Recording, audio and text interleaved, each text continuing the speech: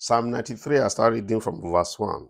The Lord reigned is clothed with majesty, the Lord is clothed with strength. Wherewith he has given himself, the word also is established, that he cannot be moved. Thy throne is established of old, thou art from everlasting. The floods have lifted up, oh no, the floods have lifted up their voice, the floods lift up their waves.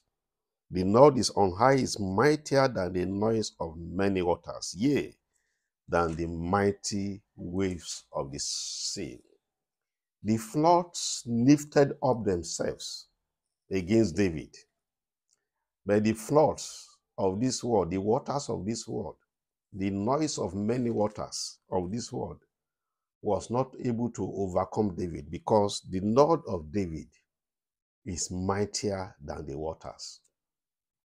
And my prayer for you that is also that the waters of this world shall not overcome you in Jesus' mighty name.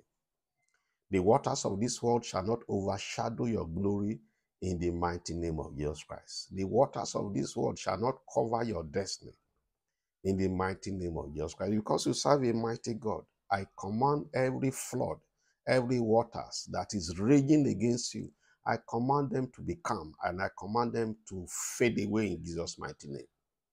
Because you are serving a living God, I rebuke every storms, every noise of many waters that is covering your star, covering your glory, covering your destiny, covering your job, and I command them to clear away. I command them to be lifted up. I command them to be calm, and I command them to fade away in the mighty name of Jesus Christ.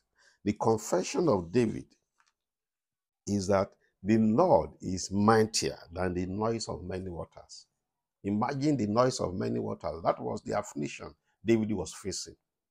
The waters stand for something that covers glory. And you remember in the beginning, Genesis chapter 1, verse 1, it was the waters that covered the glory of the earth. So David was such in a situation that the waters of this world has covered his glory. Many waters of this world has covered his glory. But the good news is that the voice of God, the power of God, the God that you are serving is powerful than the noise of many waters. I rebuke every stream, every river, every lake, every pond that is walking, that is roaring against your glory. And I command them to be calm. I rebuke them and I command them to be still in Jesus' mighty name. I command your glory to come out, to appear out of the waters of life. I command your glory to come out of the many waters, out of the rivers. Your glory that has been buried in the river, I command it to come out in Jesus' mighty name. Your glory that has been buried in the ocean, your marriage, your destiny, your babies, your husband that has been caged in the ocean, I command it to be loose, and I command it to be set free by the word of God, by the blood of Jesus Christ, by the fire of the Holy Ghost, and by the name that is above every other name. The waters of life shall not cover you. The noise of many waters of life shall not swallow you. The waters of life shall not swallow you shall not swallow your destiny. You shall not be drowned in the waters of life. Your destiny shall not be drowned in the waters of life. Your head shall be lifted up like the head of a unicorn. In the mighty name of Jesus Christ, I rebuke every queen of the coast. I rebuke every water spirit, every marine spirit, every Babylonian spirit, every Nephian spirit in the waters. I rebuke them.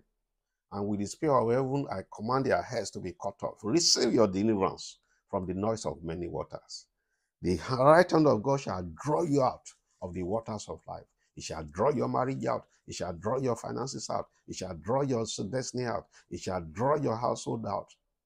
In the mighty name of Jesus Christ. The water shall part, and you shall go to your destiny now. You shall go to your promised land. That shall be your portion. Receive your deliverance from the dark powers in the waters. So shall it be. In Jesus' mighty name. Amen.